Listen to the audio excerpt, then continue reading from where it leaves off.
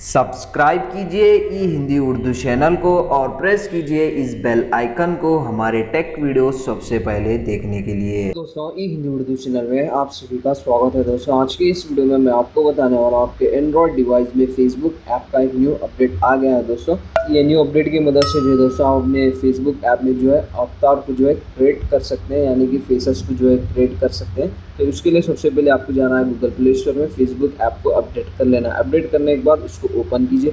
Open करने के बाद टॉप राइट साइड में 3 लाइन्स देख सकते हैं, उस पर क्लिक कीजिए और नीचे स्क्रॉल कीजिए। यहाँ पे आपको जो है दोस्तों सी मोर का ऑप्शन मिल जाएगा, उस पर क्लिक कीजिए और उसके बाद यहाँ पे आपको एक ऑप्शन मिल जाएगा अवतार्स का, उस पर क्लिक कीजिए। यहाँ से जो है दोस्तों ईजी तरीके से आप जो है अवतार को जो है क्रिएट कर सकते हैं। ज़्यादा कुछ नहीं है दोस्तों इसके अंदर, सिंपल से कुछ फेसेस है, आप यहाँ पे देख सकते हैं।